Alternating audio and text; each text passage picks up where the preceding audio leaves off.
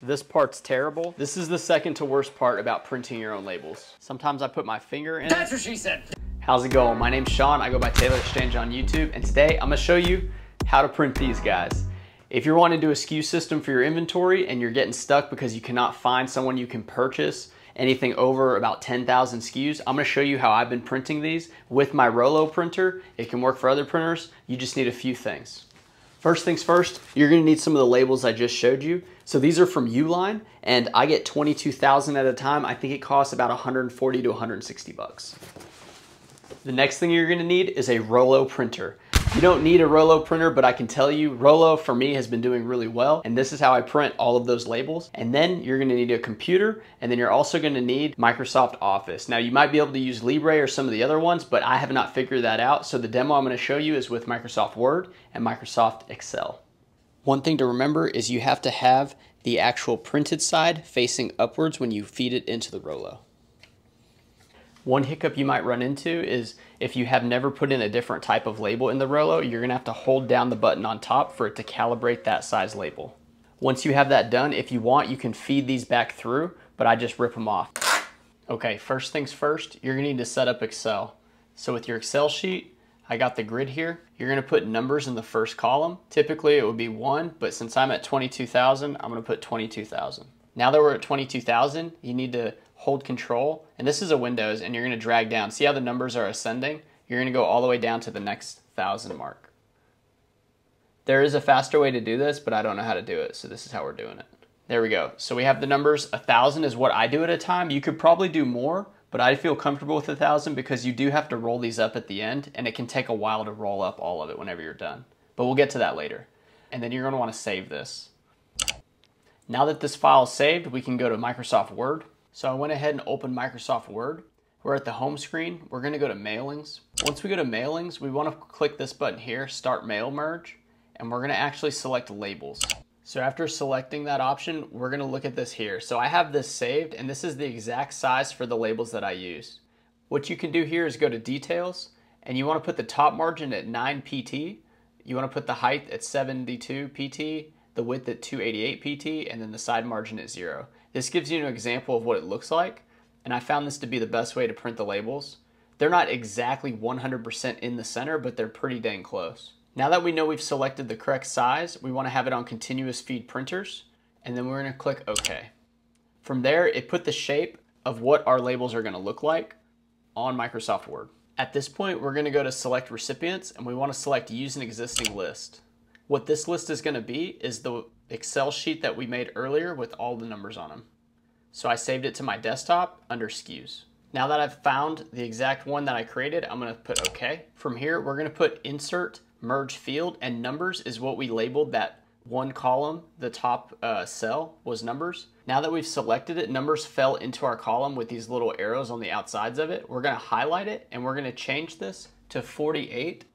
And we're also going to center it. After we've changed the size and centered the word numbers, we're going to go over here to Update Labels, press Finish and Merge. Under Finish and Merge, we're going to select each individual documents. This text box pops up and it asks Merge to New Document, and we're going to put Merge Records All and press OK. Now you can see we have all the labels here and they're ready to print. The final thing to do is to go to File, and you're going to Print. And whenever the Rollo printer says ready, you press print. But before you press print, all these are gonna print out non-stop. It's gonna be 1,000 labels. And the most important thing is to make sure you get them folded so that they're not a huge mess on the floor.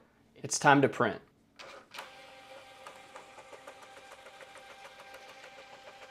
What I like to do when it's printing is try to get it to the exact fold that it was when it was in the box so that they start laying down correctly. You can, if you're really good, get this to lay down on the floor without having to touch it, but I feel like you still have to guide it with your hands. So for the purpose of this video, I'm just gonna do this in my hands so that you guys can see it on camera easily. When I decide to print labels, I usually print about 2,000 at a time, but I am listing 30 items a day, so I go through quite a bit. But for this round, I may print 5,000 so I don't have to worry about it again. And then if you guys are looking to print, you can always refer back to this video. And feel free to ask questions in the comments down below or reach out to me on Instagram and I can show you guys more about this. This is the second to worst part about printing your own labels. have a bit of OCD and this is actually driving me insane right now. Okay, finally, we reached the end. So we got all of the labels printed out. Okay, now I've made this mistake a couple times. What you wanna do is you wanna get the very last number of the SKU and you wanna start rolling it from there.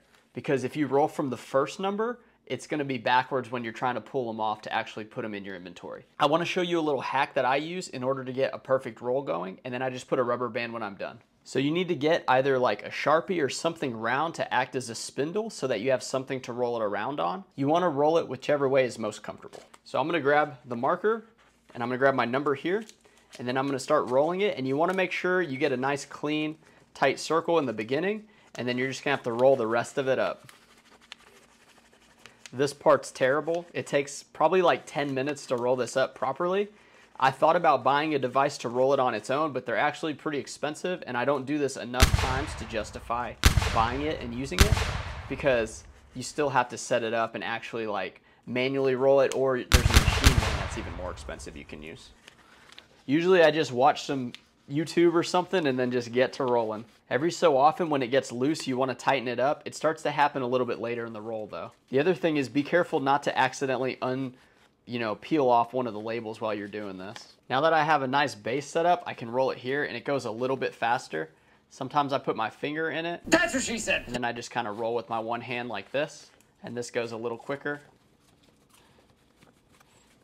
I've never tried this method, but it actually seems to be decent, so I may give this a go for a while. Dude, look at this. See how it's super loose though? See? So yeah, it's better to just make it tight. If you do have something happen where it tears apart, you just have to tape it on the inside here, and then you can just continue rolling like that. If you guys know a better way to roll this, or like something I can do that I'm doing wrong, please comment down below, because this, I'm struggling. I'm struggling. So I think if I use my left hand to kind of steady it and my right hand to spin it, it's keeping it pretty good.